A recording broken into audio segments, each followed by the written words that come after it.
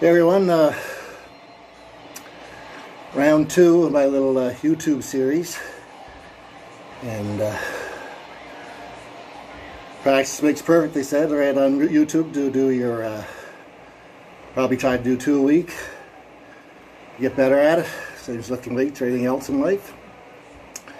So I try to think what to do, and before I get into the prep on Saturday to get that second video in, and honestly, too much stuff. My head was swimming for the last 2 days, and all I thought about, I think I rehearsed about 10 things over the last 2 days, and one thing I did learn: stay on course and don't go off on a tangent, because you really don't have enough time. So tonight I just thought a good opportunity maybe to practice and get this off my chest. I kind of feel like I need to answer this. Is that, yes, I am still a member of River City Fitness, and I plan on being a member for a long time, and I love it there. Mark and Amanda Daly are awesome owners, and they're awesome citizens of Miramichi. Everyone knows that, and they run a crazy good business. I had posted on Facebook a little while ago that I had been to gyms all over the province while we were going through those shutdowns and restrictions, and I shouldn't have just said gyms. I said I thought they did the best job of any business that I've been in, and they're just great people, and I plan on going back and forth between here and there, especially once I start getting up to 5 to 6 days, working out 5 to 6 days a week. I'll go there on the weekends, the odd time, and at night when Tammy's working at night and the boys are busy. And one thing I didn't mention in the previous video, one of the biggest reasons I like the dungeon so much is that my grandmother always said I had a guilty conscience, a heavy conscience. I always took the blame for everything, and all those years that I'd be going to gyms and leave my family home for a couple of hours, that weighed heavy on me. It's such a comforting feeling just to know that they're just right upstairs. They need me.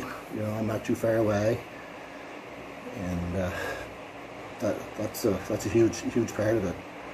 So I just want to clear the air that I'm still a member of River City unless they kick me out. But the membership money's still coming out anyway, and I'll be back.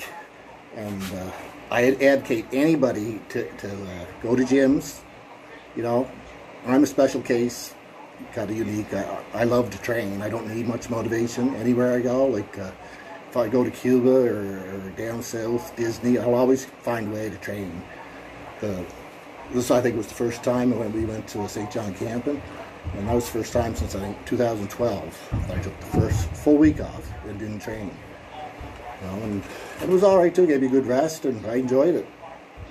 So sometimes you need a break from the things you love to do. So like I said, I'm kind of a unique case. I've been training for 35 years. I know what I'm doing. I don't need a lot of motivation. So I'm a big advocate of gyms. Go to a gym. There's people around, and people know what they're doing. And I'm an advocate of coaches. Go get yourself a coach, because I know it's intimidating when you first go in there, and especially I'd say if you're a teenager, bunch of guys, go in there and throw weight around. You'll probably learn yourself. Ask a few questions. But if you're anywhere in your 20s, 30s, 40s, whatever, and you haven't been to gyms before, go get a coach. It'll help you. You might not need them for a long time, but until you get to know the machines and get yourself going, then you can kind of fly on your own, or you might want to keep them. It's not a big investment. There's a lot of investments in life, and really, the money you get out, it's well worth the money to have a coach, to be a little bit accountable to people. So anyway, I just wanted to take a few minutes here, get a little more practice on YouTube, and say I love River City. I like all the gyms around here. There's 4 or 5 here in the Miramichi. Pump It Up, Yvonne's, The Pound. Forgetting a few. It's not like when I first started, there was only one. And go sign up at one of those gyms. You know, support your local businesses. Get your supplements there if you can. And I will be back. I probably will be there this weekend. And once I get up to 5-6 days a week, like I said, I'll be there on the weekends. And once I get closer to the end of prep, I'll be over there and use the machines a bit more, where I won't have as much energy to move weights around and steel. So that's it. I hope everybody understands. This has nothing to do with them. It's all about me. And right at this point in my life, I just like training here. I'm going to mix it up. And I hope everybody understands that. So, like I said, I've been reading a lot about YouTube now. I think it's going to take over. I used to be obsessed with bodybuilding and read on how to be more successful with that. Now I noticed the last couple of days I've just been thinking about YouTube and getting on the treadmill and reading how to be successful at that as well. So it's nice to have a different interest. And one thing it taught me is make sure to tell your audience to subscribe, comment in the bottom, and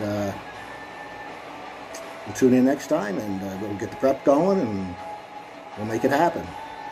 Catch you next time.